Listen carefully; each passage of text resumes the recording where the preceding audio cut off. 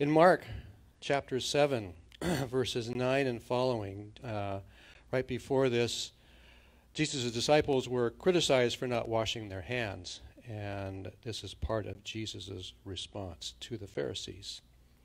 Then he said, "You skillfully sidestep God's law in order to hold on to your own tradition. For instance, Moses gave you this law from God: honor your father and mother, and anyone who speaks disrespectfully of father or mother must be put to death. But you say it is all right for people to say to their parents, 'Sorry, I can't help you, for I have vowed to give to God what I would have given to you.' In this way, you let them disregard their needy parents. And so you cancel the word of God in order to hand down your own tradition. And this is only one example among many others." Then Jesus called the crowd to come and hear. "All of you listen," he said, "and try to understand. It's not what goes into your body that defiles you. You are defiled by what comes from your heart." Amen? Amen. The wonderful thing is we are about to express from our hearts to God our love and devotion to Him. Isn't that a good thing? Amen. So let's do that together now.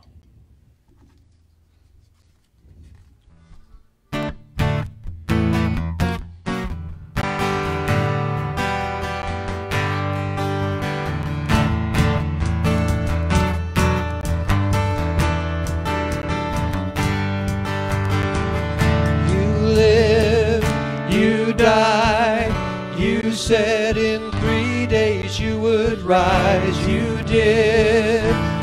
You're alive. You rule. You reign. You said you're coming back again. I know you will. All the earth will sing your praises. All the earth will sing your praises.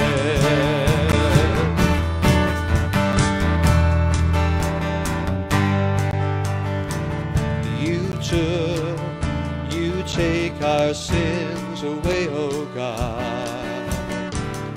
You gave your life away for us.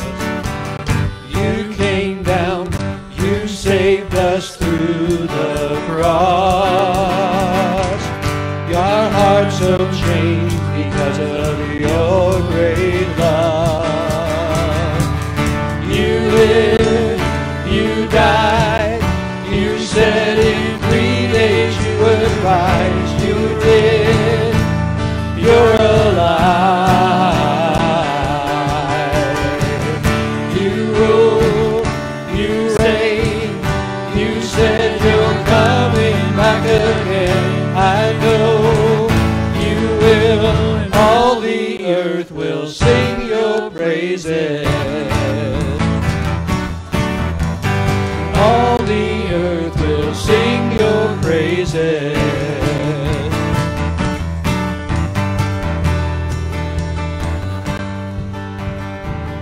No one, no name can rise above you, Lord.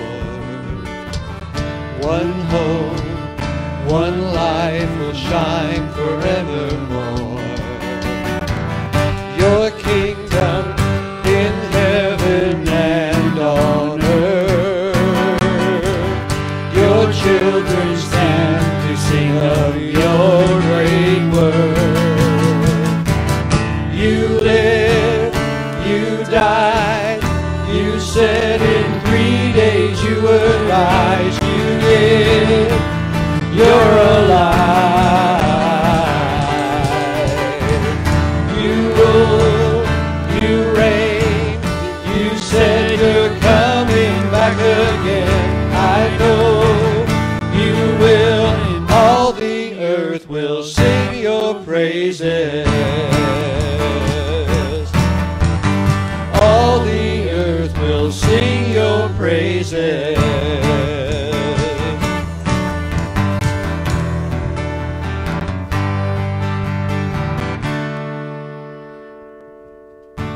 Amen. Amen. And I'm glad we got to start with this little part of the earth right now. May it spread throughout the land.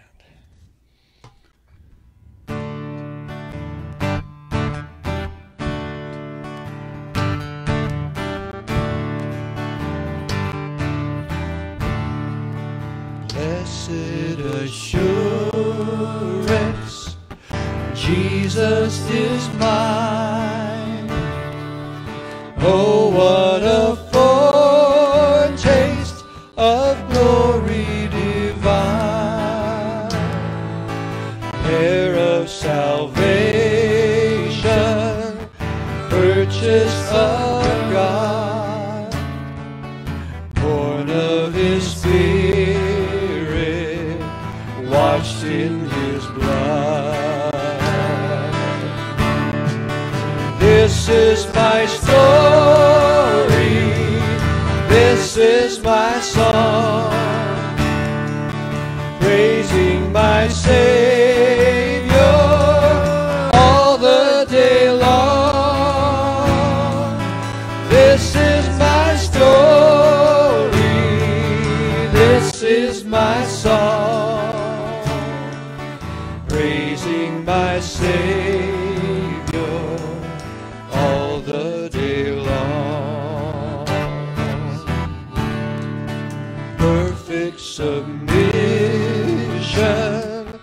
perfect delight, visions of rapture now burst on my sight, angels descending, rain from above, echoes of mercy, whispers of love. This is my story, this is my story, this is my song, praising my Savior all the day long. This is my story, this is my song, praising my Savior all the day long. Perfect submission, all is at rest. I in my Savior am happy and blessed, watching and waiting, looking above, filled with His goodness, lost in His love. This is my story, this is my song, praising my Savior all the day long. This is my story, this is my song, praising my Savior all the day long, praising my Savior all the day long.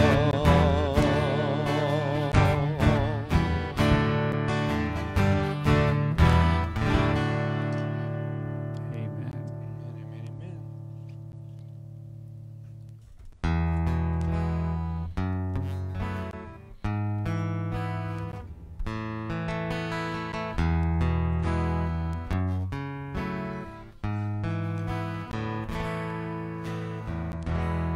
I have a maker, He formed my heart before even time began. My life was in His hand. knows my name. He knows my every thought. He sees each tear that falls, and He hears me when I call.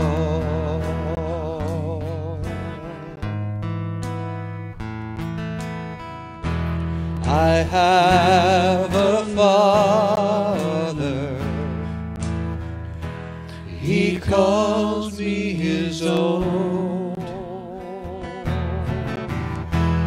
He'll never leave me, no matter where I go. He knows my name.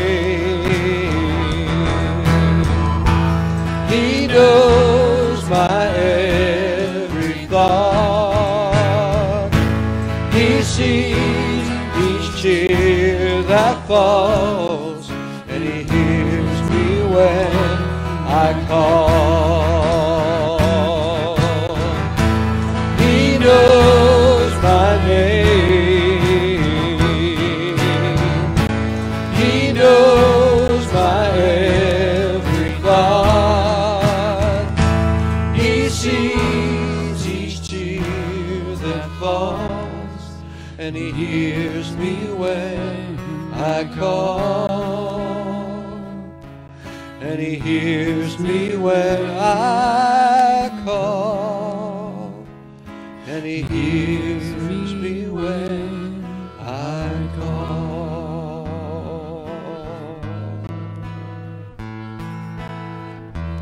I have a Maker.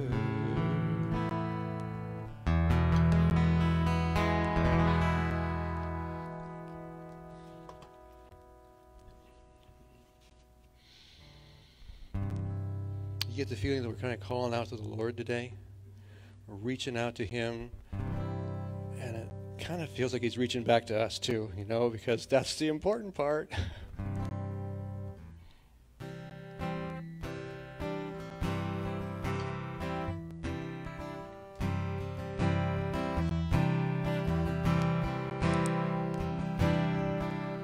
Do you feel the world is broken? We do. Do you feel the shadows deepen? We do. But do you know that all the dark won't stop the light from getting through? We do. And do you wish that you could see it all made new? We do.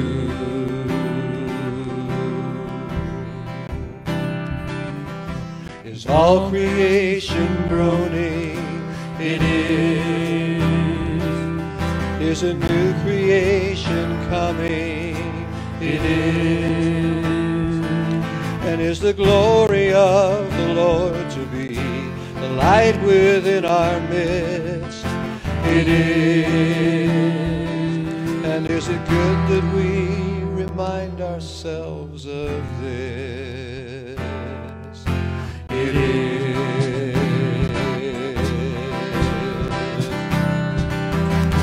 Is anyone worthy? Is anyone whole? Is anyone able to break the seal and open the scroll?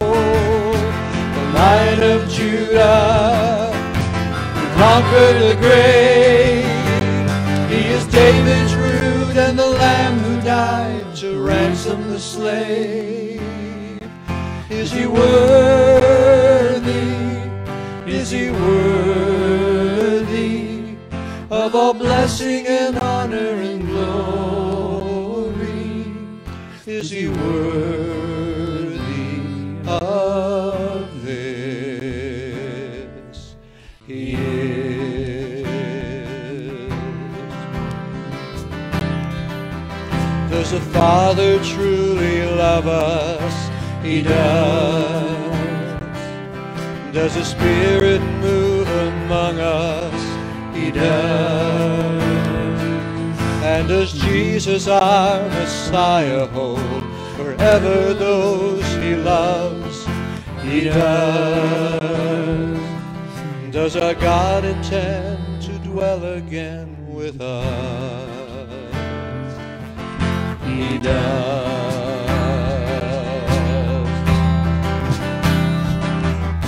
Is anyone worthy? Is anyone whole?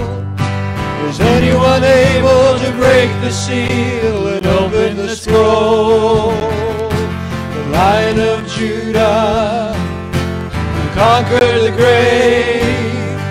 He is David's root and the Lamb who died to ransom the slave.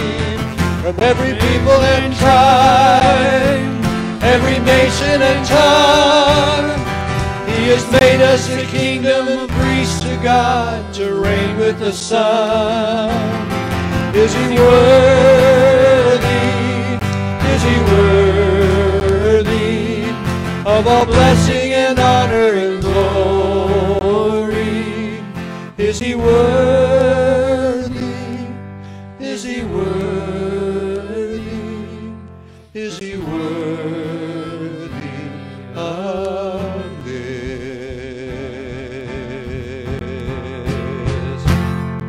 He is. He is. He is worthy. He is worthy. He is. He is.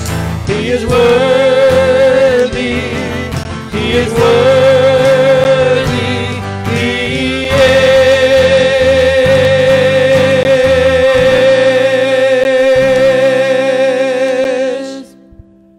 Hallelujah to you, Jesus. You are worthy of all glory and honor. Your name is above all names. Forgive us, Lord, where we have placed other names and other things above you and before you. We ask you to speak to us this morning through the word that Pastor Ken will be bringing. We ask you to speak to our hearts privately and in our community as we can share with each other, whether it's by phone, text, email, Skype, Zoom, whatever. But may we be encouraged to do the good works that you left for us to do here on this earth. In your mighty name we pray. In Jesus' name, amen.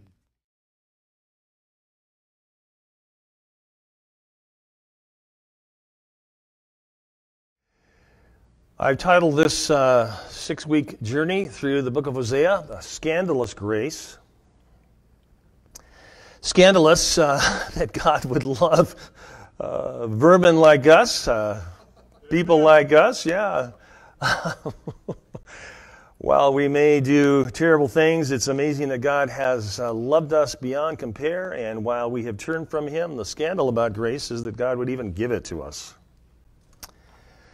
The scandal of grace with the nation of Israel was that God would even let them return to Him and that He would go through every means necessary to bring them back.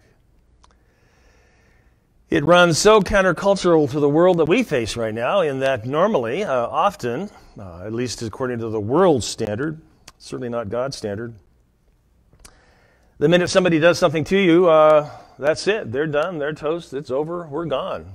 We don't want to have anything to do with those to do anymore. And what's rather remarkable, especially in the world today, is that nobody's fighting to redeem anybody. We're fighting to basically pump up ourselves. Every post, every article, every newscast seems to be demoralizing, demeaning, and bad-mouthing pretty much anyone that's there. And doesn't really care that they're tearing people apart. In fact, they delight in it. But the amazing thing is that God is holy, and that while our sin does demand that we be punished, God makes that clear, especially in the book of Hosea, that at the same time, He holds Himself to His standard and holds us to the standard that He designed us to live by. He has poured Himself out in the blood and life and body and death of Jesus Christ and has brought us back to Himself if we will simply say yes.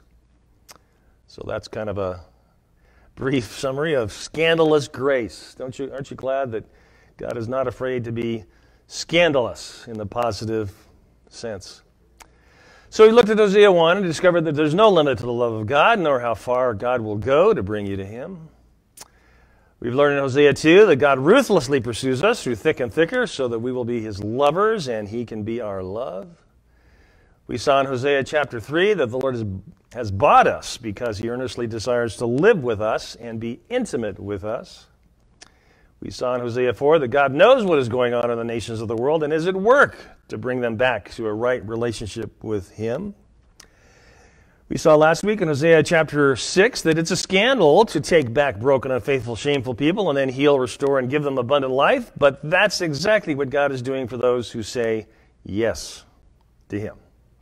An amazing, amazing truth.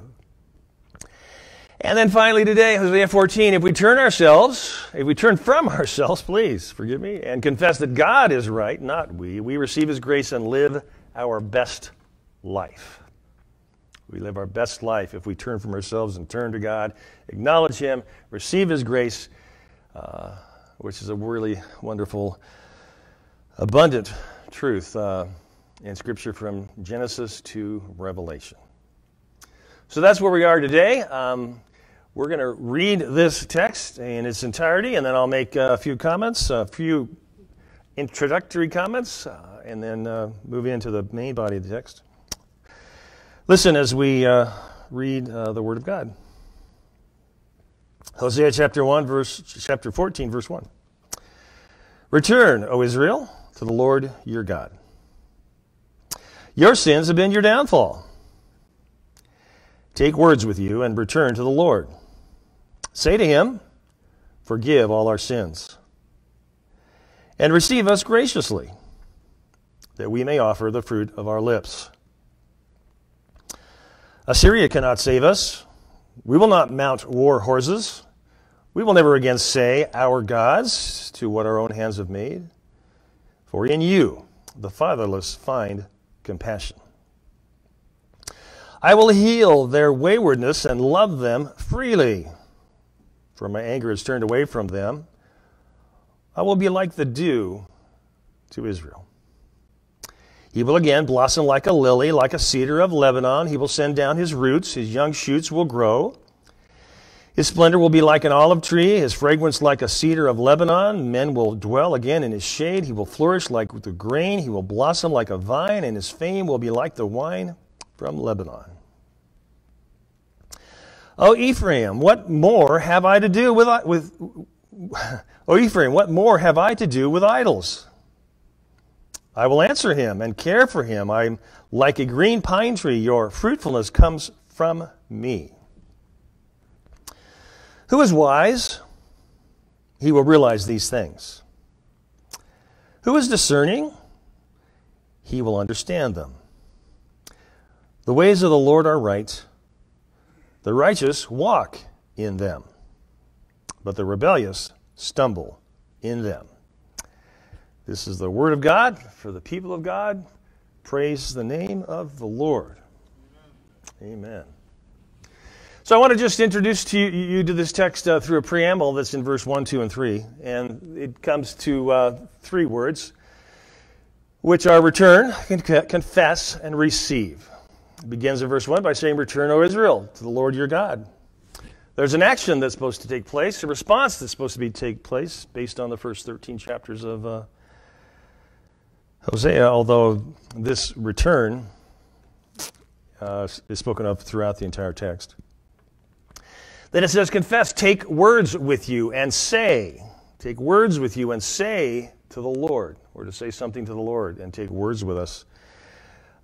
To confess certain things, and we're going to talk about that today. We've got 5 things that this text encourages us to confess to God, to confess to us, and then it is to receive. So return, confess, receive. Forgive all our sins, and receive us graciously. If you don't think the gospel is in the Old Testament, then you haven't read the Old Testament and really studied the Old Testament and seen that God is extremely gracious in the Old Testament. And The opposite is true. If you've not read the New Testament and seen the judgment of God, the required righteousness of God, you've not read the New Testament. And you've probably glossed over it and not faced it squarely in the face. But there is a fourth word here at the beginning, and that is offer, and I think this is particularly fascinating. In verse 2 it says that we may offer the fruit of our lips. So we are to return and confess and receive, and then as a result of all that, why would you not offer praise to God, the fruit of your lips? And isn't it fascinating that basically all God wants is the fruit of your lips, the praise of your lips, for him to get the glory and the honor? God said, I just want to live with you in the garden. I just want to live with you on earth. I want to live with you here in Quartz Hill or wherever you find yourself, and I'd just like to have a relationship with you, and I'd like you to know that I love you, and I'd like for you to receive that. And wouldn't it just be great for you to praise me and honor me and glorify me, and everything else will be taken care of. But we won't spend any more time on that because we need to move on. And we're spending the most of our time today in confession. Actually, some of these confessions are things that God confesses, but I think we'll see that all through as we go through this. I came across a song by Doris Day from the 1950s, something like that, that said, I'm confessing that I love you. I listened to it, and after the first couple of lyrics, I didn't enjoy it much, but then I'm not from that generation. But at that particular time, Doris Day was quite the hit. And somewhere in the back of my memory, I'm researching and I'm thinking and I'm ruminating on this whole, I'm confessing, Lord. And then somehow it came to my mind, I'm confessing that I love you. So I had to type in confessing that I love you and found Doris Day and all that sort of stuff. And why did I tell you that? I don't know. But this is what happens when you start ruminating on a text. And, it's a perfect example, though, of what God wants for us. That we're confessing that we love you, Lord. My mind is going in so many different directions today. I could say so many different things, but there is a time limit, and I'll be hungry at some point in time, and we will too. And you probably will. There's donuts. There's still donuts out here. Oh my goodness. So confession number one is we can't save ourselves. Do you know how scandalous that confession is? The title of this message is A Scandalous Confession. You know how scandalous it is in America in the 21st century in 2020 to say we can't save ourselves. Absolutely. Awesome. But every single politician is telling us that they can save us. Oh. I'm thinking of a word that I'm not going to say right now. It's 2 words. Well, it can be put into one. I've told you before that every once in a while when I'm looking at the media, I'm looking at television, and I'm looking at whatever it is, it's entirely appropriate to say, liar, liar. So verse 3 says, let me read it in its context. It says, Assyria cannot save us. Assyria was where they were going to. Assyria wasn't going to save them. We will not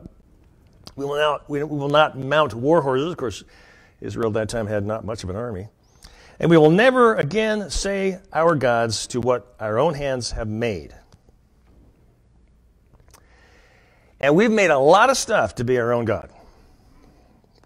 Our wealth, our status, our jobs, our location. Have you ever thought about the place where you live might say something about who you are and what you want? And I'm thinking of whole sorts of stuff on that, but I can't go there, including me. The text goes on to say, which is rather remarkable, at the end of verse 3, it says, in you the fatherless find compassion.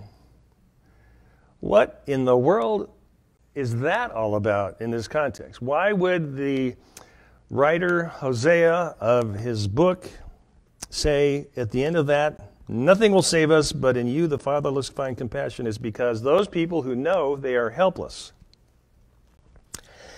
those people who have no other resource to rely on, and how bad can it be if you're fatherless or motherless or parentless, at least as a child? Does that make you?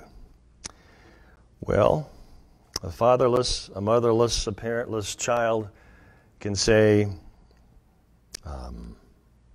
will somebody please have compassion on me? And that's where we need to be. We need to be in a position where we say, well, somebody have compassion on me, because the world has no compassion on us. And thank God that this week I saw the compassion of God in the face of God's people. You know, holy cow. The only reason we're in an air-conditioned building right now and people can come back to an air-conditioning building whenever God allows that is because the body of Christ was at work. And nobody was looking for the glory. We were just saying, hey, how can we worship the Lord in comfort instead of 90-degree weather, right? But if we're trusting in the AC to have a nice time of worship, well, then that's an idol too. And so we should disavow ourselves of that, although I'm sure God doesn't mind us being fairly comfortable. Psalm 68 says, "A father to the fatherless, a defender of widows, is God in his holy place. God sets the lonely in families. He leads forth the prisoners with singing." If you haven't come to the conclusion that you in yourself can't pull this act called the human life off,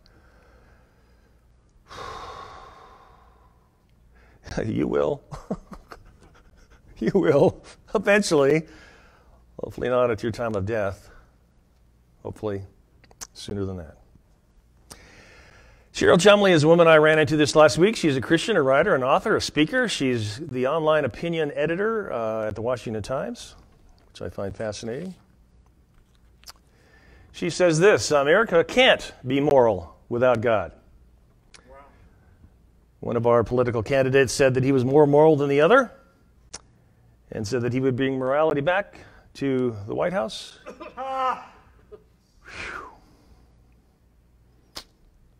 Nope. Cheryl says this: America can't be moral without God.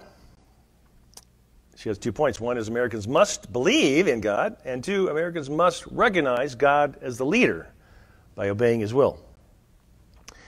Did you know that our founding fathers, even in their documents, mentioned that this democracy would not work if people abandoned God, they did not get their morality from God? And that's exactly what's happening. She says this: the Pew Research Center's latest global God divide finds that only 44% of Americans think they need the heavenly creator to shape their morals and values. Wrong. Less than half think that we need God. She goes on to write, this country is in a free fall of cultural, I don't like this word, rot and moral decay. And how the culture goes, so too the politics. That's what morals that bend and bow to humans will bring. She says this: look to abortion rates, single-parent and fatherless home rates, drug and alcohol addiction rates, youth incarceration and gang membership rates, divorce rates, domestic and child abuse rates, and more. Then, this is getting pretty touchy. Then look to the utter chaos that's become Congress. The absolute stonewalling that puts, quote, that puts all policies truly for the people on pause. Look to the fact that there are socialists, open socialists, serving a public service, pretending to serve out their oaths to the Constitution with honor. It's hardly coincidental that all this cultural spiraling and political turmoil comes as more and more Americans, as the Pew Research poll says, poo-pooing the Bible, church, godly teachings, and the idea of a God who actively governs in the thoughts and deeds of believers. And here's where it's rather telling. She says, because abortion, after all, isn't murder, it's saving a woman's life. Because promiscuity, after all, isn't damaging to traditional family structure, it's freeing. And I think I have one more slide here left. Morals can mean anything when there's no higher authority to dictate and define. Amen. Yeah, there you go.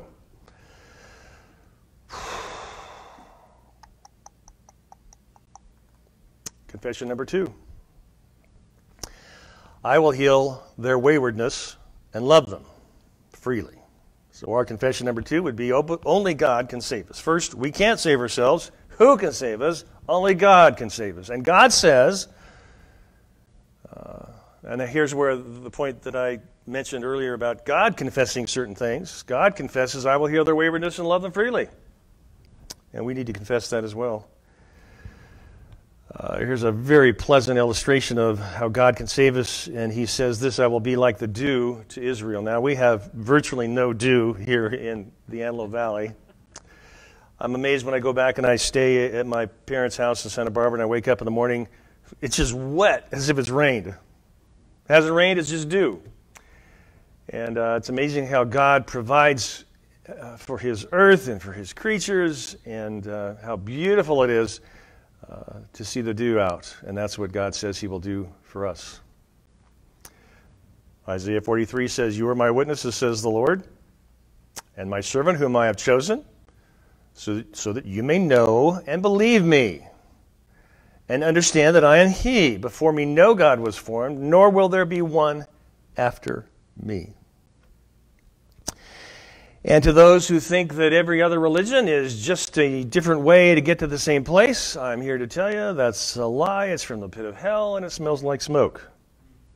And if you're trusting in anyone other than Jesus Christ, you are going down the wrong way. Why would Jesus say, "I am the way, the truth, and the life"? No one comes to the Father but by me. You either need to believe Christ and Christianity, hook, line, and sinker, or give it up because you're living a lie. Isn't it interesting that God says here in Isaiah 43, and this is littered all over the Bible, that they would know and believe me and understand that I am he. Before me no God was formed, and nor will there be one after me. Here's a story I'd like to give to you today, and that is Muslim in Nigeria, moved by Christians' kindness, turns to Christ. A staunch Muslim in a 90% Muslim area of Nigeria named Idris, and that asterisk, if you can see it, means that that's not his real name, was so opposed to the well that these Christians were digging for the benefit of this part of Nigeria and other services local missionary provided, that he ordered his wife not to drink the new well water.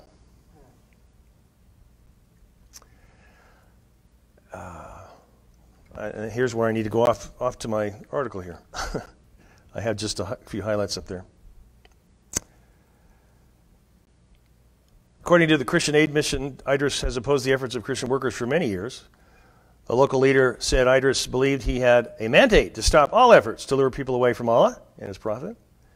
And he told local missionaries to leave the area. Recently, his pre-teen son was hit with rashes, vomiting, pain in his eyes, joints, and bones. His father, Idris, rushed him to a medical clinic, but in that area of Nigeria, hospitals do not admit patients who cannot pay ahead of time for their services. At that time, he had no Nigerian, their local word for money, to his name. This ministry leader said, quote, "No one was willing to loan him the money. Our missionary heard the news that Idris was stranded and that his son was dying, and our workers went straight to the hospital and gave him the equivalent of about $40. This amount was enough for the doctors to treat him for a few days, keeping the boy alive until the illness ran its course. His son returned home and recovered after several days' rest. The genuine concern for him and his son's welfare from Christians he had hurt changed Idris's attitude. They would have no illusions about him leaving Islam, Idris thought, yet they had gladly helped an enemy." And here's the next quote. "As grateful as he was astonished, Idris began to research Christianity. He had to try to find out what was behind such bizarre behavior. He has accepted Christ,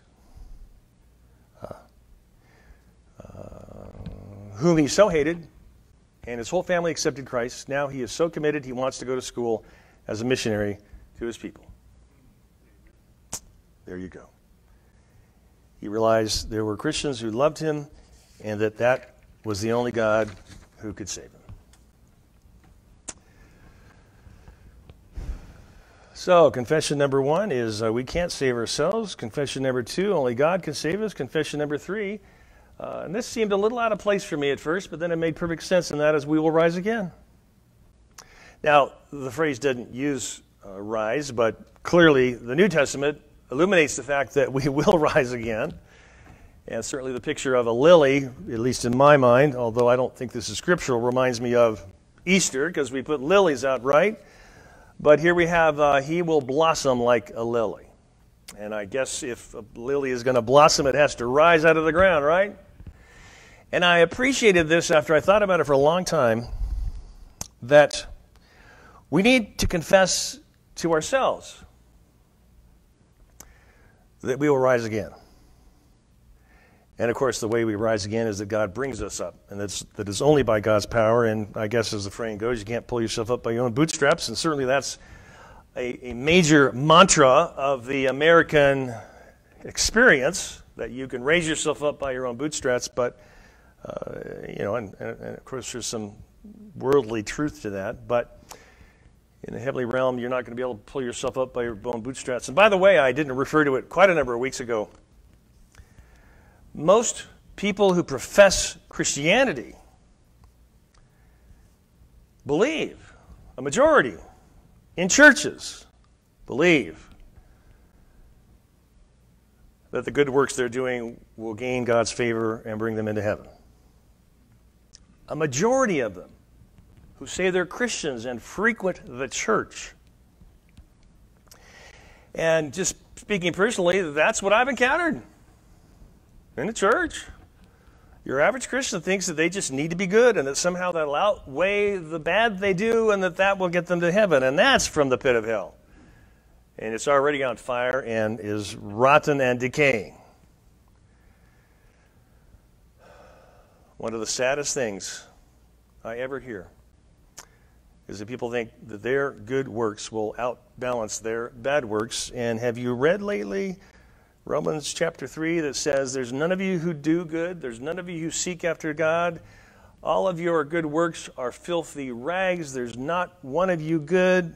And then to convince you otherwise, which I've been trying for 40 years of ministry to do, it says, no, not even you. So if the shoe fits, if the word fits, listen to it, my friends, please. I beg of you. And here's a combination of the indication we will rise again, and I realize that's a terrible color against that background, but it's too late. It occurred to me when I was making this that there are some people who are colorblind. My dad, that would mean nothing to him. He can't distinguish between the greens and the reds and the oranges. Anyway, you will grow, dwell, flourish, and blossom like the roots, shoots, splendor, fragrance, shade of the cedars, and vine, grain, and fame of Lebanon. And I have a whole bunch of stuff to tell you how great Lebanon was and how much they relied on Lebanon in those days, but we don't have time. But isn't that amazing? Grow, dwell, flourish, blossom, shoots, splendor, fragrance, shade of the cedars, and vine, grain, and fame of Lebanon. That's a confession that God loves us. Okay, to turn a phrase. And then God says in Isaiah 14, the Lord will have compassion on Jacob. Once again, he will choose Israel and will settle them in their own land. Now, here's another story from Lebanon, a different story from Lebanon that I'd like to share with you, and that is this. A Lebanese priest says it's a miracle the church survived a blast, and I'm not talking about a Holy Spirit blast. I'm talking about a blast from the explosion that killed thousands of people and made homeless hundreds of thousands of people just a few weeks ago in Beirut, Lebanon. Here is a short video that apparently one of their security cameras, I'm thinking, caught of the actual explosion as this priest was conducting worship. Let's take a look.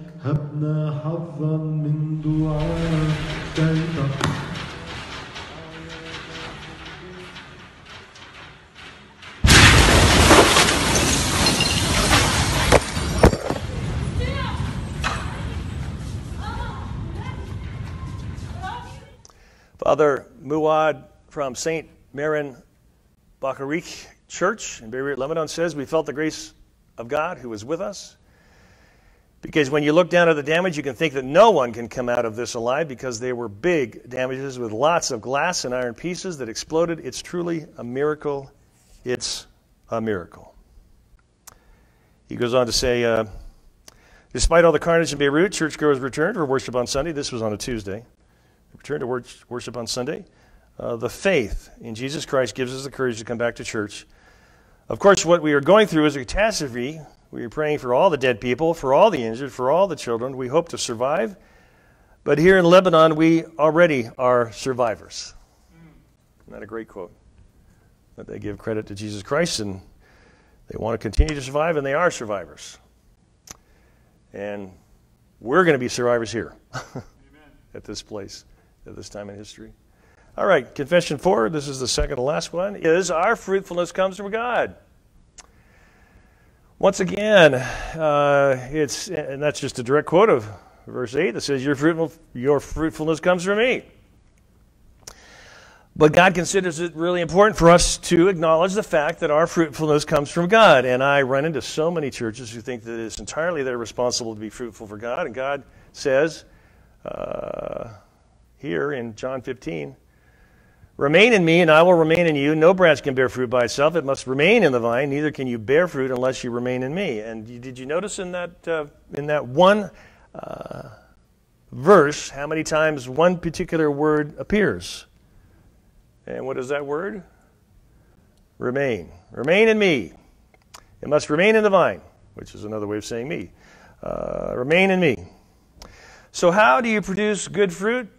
You remain in the Lord. You stay connected to the Lord. And without getting specific, although many of you will know my particular bias, there's some Christians and some churches and some denominations who are not remaining in the Lord, and the work that they do, Scripture says, is in vain. In Matthew chapter 7, some of those people will go to the Lord on the last day and say, but we did this in your name, and we did that in your name. And Jesus will say, huh? Who are you? I have no idea who you are. You didn't do it in my name. Were they good works? Yes. Did they accomplish my purposes? Well, I used them, but they were done in vain. And then he says, leave me. You have nothing to do with me. Verse 8 goes on to say, I will answer and care for Israel, for I am like a green pine tree. Why a green pine tree? Not really sure, but I like pine trees, and I like it when they're green. So you exegete that and tell me in a text later today. All right. Knowing how trustworthy God's Word is seen in this Bible cross-reference graphic. This, according to how it was posted, said this might be the most amazing data picture you see in a lifetime. It shows the 63,779 cross-references in the Bible. So there are 63,779 cross-references in the Bible where something in the Old Testament refers to the New, something in the New returns to the Old, and I'm guessing that something in the Old refers to the Old and New to New, etc., etc. The white bars, if you can see them, and I'll post this to Facebook today in the next 24 hours. The white bars along the bottom represent each Bible chapter, Genesis 1 through Revelation 22. The entire Bible. Each one of those white ticks refers to every chapter in the Bible. The line's color shows the reference's distance from the other. A cross-reference, by the way, is a scripture that references another scripture. And then this point is made. Had the Bible been written by one person at one time, this would still be amazing. However, the Bible was written by 40 authors over the span of 1,500 years on 3 different continents, which goes to shows that while the Bible is complex, diverse, and intricate, it has one unified message. God lovingly is redeeming all who believe. Folks, that's not possible without a God who oversees the whole process. There is no other document that is purported to be a religious piece of literature that holds up to that kind of scrutiny. But people are falling for it left and right. I could use examples, but we're running out of time. And then the fifth and final confession is the Lord was right. Now, this is kind of a repeat of some of those things, but it says in verse 9, the ways of the Lord are right, and we will walk in them. This week, my wife told me that I had told her something, and I said, no, I didn't say that. And she was pretty sure that I said it. And, you know, no man wants to ask for directions. And most men and many other people don't like to admit they were wrong. But thank God he's working in my life. And I said, well, you know, it's possible that I might have said that. And you know how hard that is for your average person to say? To say that you might have been wrong? And I said, well, you know, this particular time in my week, I might not have entirely been a sound mind and body. So I'll give it to you that I could have said that. I didn't say that I did say it, but I did admit that I could have said it and that I may have. So. Thus you come to us this morning alive. Right, yeah, and married. And still married. Maybe I share that so that some of the men who are listening will get a clue and not try to be stick in the muds and always right. You're ruining my entire personality. Yeah, and that might be the toughest thing you hear today. That you should admit, you know, one of the reasons I think that my children came to the Lord is because there were regular times when I said, you know, I was wrong. I was wrong. And I think that's a wonderful thing for children and our spouses and our neighbors, you know, when it's true. Or when we aren't sure. Say, hey, you know, I might be wrong. But that's so rare today.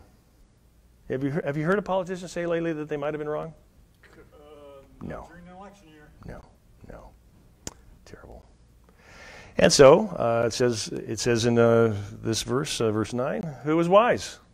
Well, if you're wise, you're going to realize these things. What are you realizing? The Lord was right. Who is discerning? If you're discerning, you will understand them. And what is it you understand? The Lord was right. The Lord was right. Thank God the Lord was right. We should praise God that he was right. At least somebody's right. Isaiah 43, this time verse 11. The previous one was verse 10. Even I, am the Lord, and apart from me there is no Savior.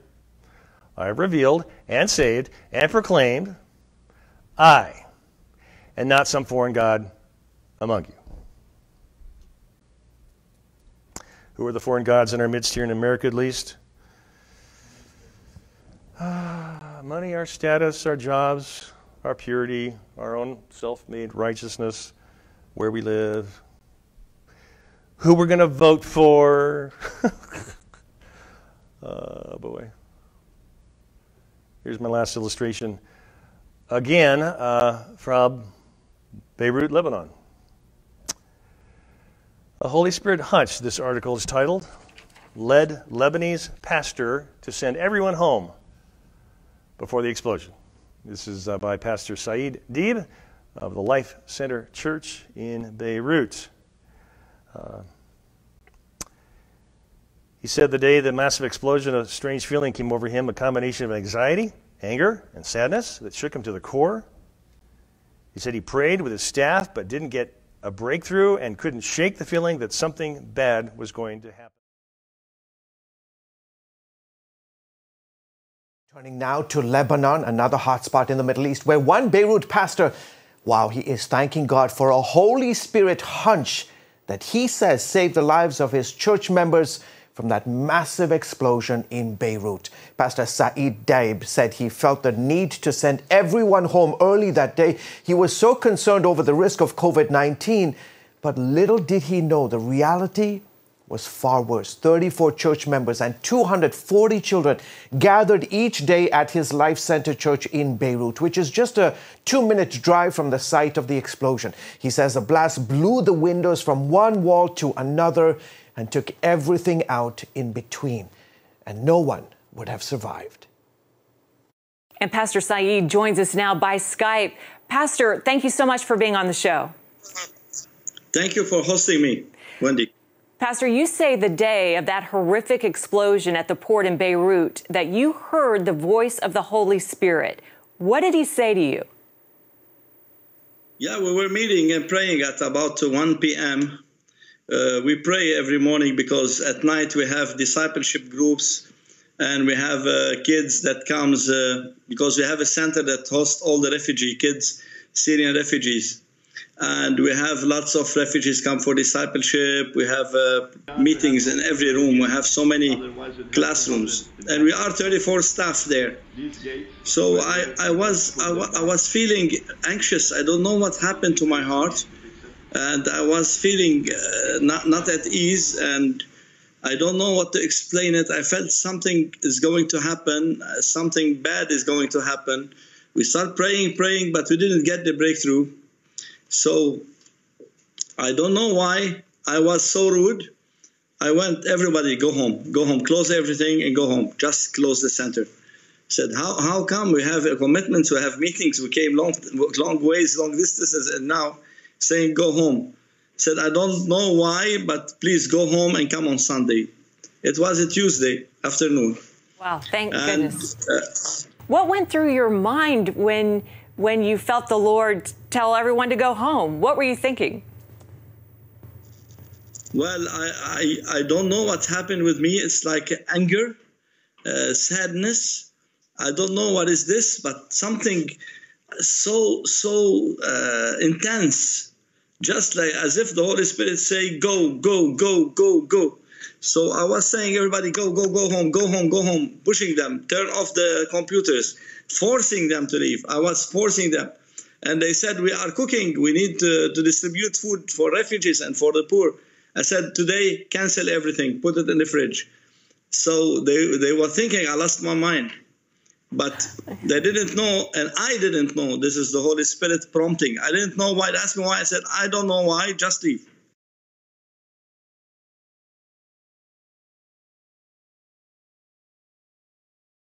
Quite the story. 34 people, adults, and 200 and some odd children to go home. They were thinking, I love this phrase, they were thinking I lost my mind. But they didn't know, and I didn't know, it was the Holy Spirit's prompting. Wow. You know, the Word of God we looked at today is using the Holy Spirit, is used by the Holy Spirit, and the Holy Spirit uses it to speak to us, to talk with us, to tell us about His love, to tell us to turn from ourselves, to tell us to confess that God is right, to tell us that we need to receive His grace, and our life will be lived, as Jesus said, to the fullest and abundantly. We currently are in the midst of 50 days of Holy Spirit, and there are a group of people who are meeting in person on Monday nights at 6:30 in our prayer room right next to here, and we're posting and talking, myself and Chris and Marcia are praying and talking and sharing about the reading we're doing in the book by Billy Graham called The Holy Spirit. And I know there's a number of you who are joining us online at that time, and if you haven't, they're still posted to Facebook, and you can find them. There are still books available if you'd like to join us and read. There's questions that are posted at a new website we have. We have the old. We continue to post to the old website, cosumc.com, but we have one where the blog is posted, ChristOurSaviorUMC.com.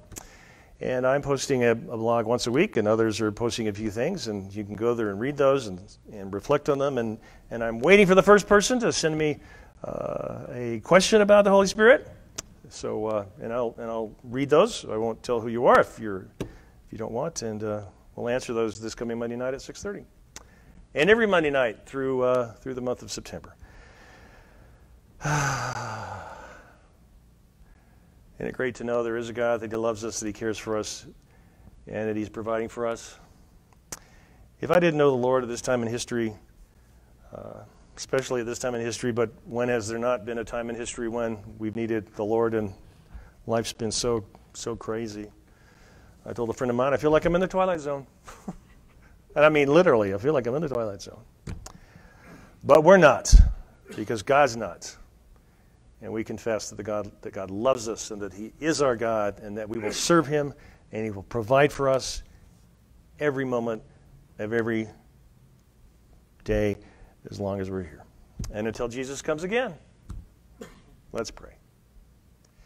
Our Lord and our God, our Savior, our Redeemer, our Lover, our Provider, our Friend. God, we say to you right now that we can't save ourselves.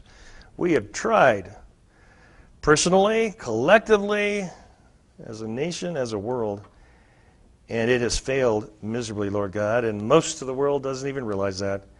But Lord, today, here, in this place, we can say, we do say that we can't save ourselves and that only you can save us. Lord, without you, we have no defense mechanism. When you asked your disciples that when you left, if they were going to leave you, and they said, where can we go? There's no life, and we're so grateful, God, that they did not leave and that you will not let us leave. For those who are hanging on, for those who think all is lost and wonder if they can last one more day, would you remind them, Lord God, that they will rise again because Jesus rose again. Will you remind them, Lord God, that the fruitfulness that they have comes from you, and that, Lord, we are just simply to remain, and that you will provide us the joy and the peace and the satisfaction to give you the fruit of our lips, which is praise and thanks and glory and honor. And God, may we then confess that your ways are right and that we would walk in them, Lord God, because when we don't, we stumble. Lord, may you accomplish in our lives the very purpose of what you have planned for us, and that, God, may it be your praise and glory forever and ever. In Jesus' name we say, amen.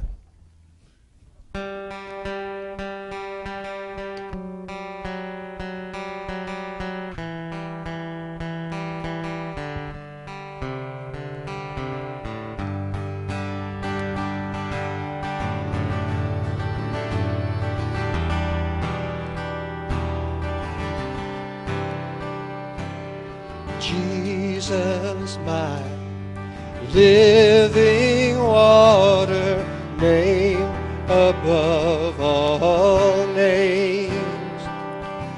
Lamb of God, new life giver, you conquered the grave. And I don't have to wonder where my hope is coming from. I lift my hands for who you are and everything you've done. Oh, I know what I'm reaching for. I know what I'm reaching for. I'm reaching for you. I'm reaching for you. Oh, I know what I'm living for. I know what I'm living for. I'm living for you. I'm living for you.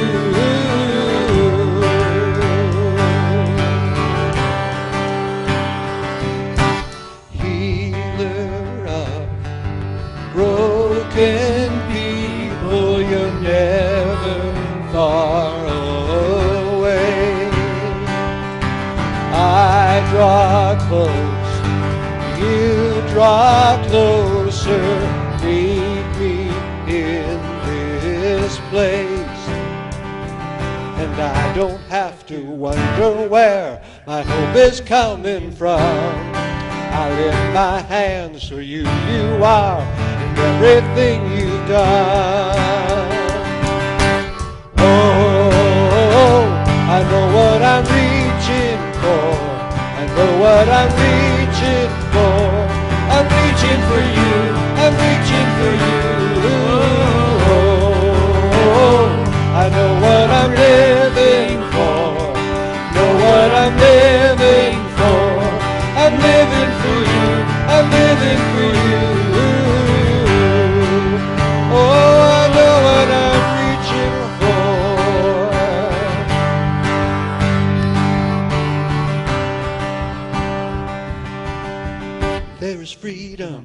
Wherever you are, I can see it. You're the light in the dark. You are. You are. You are. Oh, and there is power when I say your name. I can feel it. Cause you're breaking the chains. You are. You are. You are. Oh, there is freedom wherever you are, and I can see it. You're the light in the dark. You are. You are. You are. Oh, there is power when I say your name, and I can feel it. Cause you're breaking the chains. You are. You are. You are. Oh, I know what I'm reaching for. I know what I'm reaching for. I'm reaching for you. I'm reaching for you. Oh, I know what I'm living for. I know what I'm living for. I'm living for you. I'm living for you. Oh, I know what I'm reaching for. I know what I'm reaching for. I'm reaching for you. I'm reaching for you. Oh, I know what I'm living for. I know what I'm living for. I'm living for you. I'm living for you. Oh, I know what I'm living for. I know what I'm reaching for. I'm reaching for you. May God the Father, Jesus the Son, and the Holy Spirit, God Almighty, bless you and keep you, love you, support you, surround you, and send you into this world with joy. Amen. Amen.